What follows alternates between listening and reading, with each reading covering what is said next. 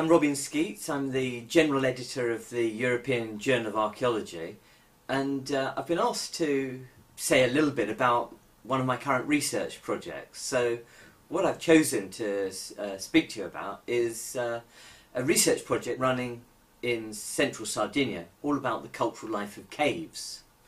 Now, this project ties in with a broader interest in the human uses of caves in the central Mediterranean region, particularly for the prehistory of the area. But I suppose what this project is about is trying to put these caves in context, a group of caves in the territory of Seulo in central Sardinia. I was introduced to the area by a geologist, Sardinian geologist called Jussi Gradeli, who a couple of years ago discovered not only caves filled full of human bones, but also one really rare kind of cave, a painted Neolithic cave, which also had a human skull fixed to the cave wall with flowstone. The first is to try and characterise the diversity of the natural caves in the Seulo territory, and to try and explore how diverse their human uses were and have been between the past and the present.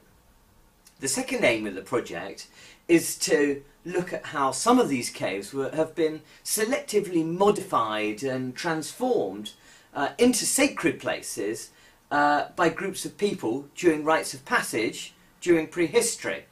The third aim of the project is to try to see these caves in context and to try and figure out to what degree these caves were and the activities performed in them were connected to or marginalised from broader patterns of life over space and time. We've undertaken a lot of cave survey in the area, and we've discovered that there really is a very surprisingly significant diversity of caves in the area, from vertical caves to horizontal cave systems to tunnels, sinkholes, vertical fractures, and of course rock shelters as well. According to the radiocarbon dates we've gathered so far from a whole variety of caves, we're interested in about 10 of the caves that seem to have been occupied in prehistory. They seem to have been occupied between the Middle Neolithic, from about, let's say, 4,250 calibrated years BC, up until the final Bronze Age, up until about 1000 BC. One of the earliest caves that we've identified, and perhaps the most special of the caves, is the Middle Neolithic cave called Gruta de Longofrezu.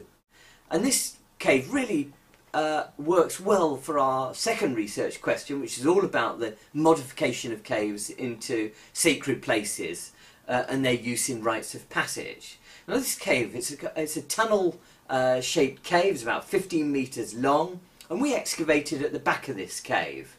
And in this cave we found a whole series of archaeological remains, Neolithic remains. Human remains, a few disturbed inhumations it looks like, with also later on the secondary removal of some of these bones, including the grouping together of skulls and long bones and their placing in niches in the cave. Another important find that we made in this cave was a greenstone axe, and it seems to have been placed within a stone circle, a specially constructed stone circle. And the third special feature at the back of the cave, very close to where the greenstone axe was found, is this rather rare small group of anthropomorphic cave paintings, presumably also Neolithic from their style. Moving on slightly in time, we move to one of the largest caves in the area. This is Gruta de Isjanus, named after the fairies that are thought to inhabit the cave. And this its occupation dates mainly to the Ozieri period, which is the final Neolithic in Maltese sequence, dating to about 3,800 to 3,550 BC. And it's a very different kind of cave. It's a large cave complex, large natural cave, and it's got multiple entrances. And the Ozieri culture deposits that we found, we've excavated in 3 adjacent chambers of the cave. each one slightly different in character to the other.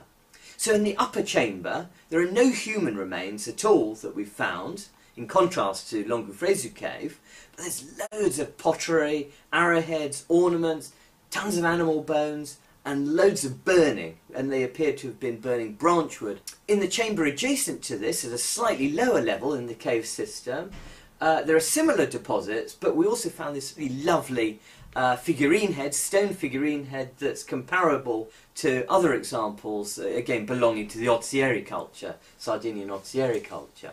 And then in the third chamber, a third adjacent chamber, it's a very small chamber surrounded by stalactites and really enclosed. Again, pretty similar deposits, burning, pottery, animal bones and the like, but also much more decorated pottery in this particular space, including the foot of a tripod vessel. Moving on in time again, Isjanus, this large cave complex, was occupied in the early Bronze Age. We've excavated the innermost chamber, so the deepest part of the cave system. And the innermost chamber was occupied right at the start of the Bronze Age, and here the human use of the cave changes quite significantly. It looks like just one or two broken vessels, pottery vessels, probably a bowl or two, and just one or two animal bones as well, domestic animal bones, selectively placed in the innermost part of the chamber. Moving on in time again, we get to the Middle Bronze Age, this period dating to between about 1900 and 1400 BC. Well, two caves we've excavated that date to this phase. A cave called Isbitularis, which is a small ossuary cave essentially, burial cave, and a rock shelter called Seulo, which is only about a few, maybe 20 metres beneath the Isbitularis burial cave. And their relationship is rather interesting. They do seem to have been used as a pair, these caves. And their radiocarbon dating is very close, only about 100 years difference between the dates. And what we've found is that, well, essentially, the argument is, according to our bone expert Jessica Beckett, is that bones could have been brought from the burial cave slightly higher up the hill down to the rock shelter Seulo, where there's just secondary burials. And indeed we've got two vertebrae that seem to be from the same individual with the same back problems essentially. And one bone was found in the ossuary cave, one bone was found in a special deposit, secondary deposit, in the rock shelter. So it could well be movement of human remains from one cave to another. So, starting with Isbitularis, this is a small burial cave. We found really large quantities of human remains, and in fact excavations before ours, let's call them excavations, where they were undertaken by these two medical students in search of human skulls and bones, where they found a trepanned Bronze Age skull, Middle Bronze Age skull, with 3 trepanning holes in it. We also found ornaments, body ornaments, a few obsidian tools and arrowheads, and a few pottery sherds as well. Moving downslope to Seulo, the large rock shelter, it's a really completely different space. It has a really wide view of the landscape, it's quite exposed. But where we excavated was actually underneath an extinct spring line, and underneath what seems to be an artificial cairn, at the bottom of this we found 2 human skulls and a pile of long bones, and this vertebrae that I mentioned earlier, quite possibly having been brought down from Isbitularis cave. And again, a few lithics and pottery and so on. There you have it then, a very quick guided tour of our project with some photos taken from the last 3 seasons of fieldwork. I hope you've enjoyed it, and above all, I hope you enjoy reading the European Journal of Archaeology.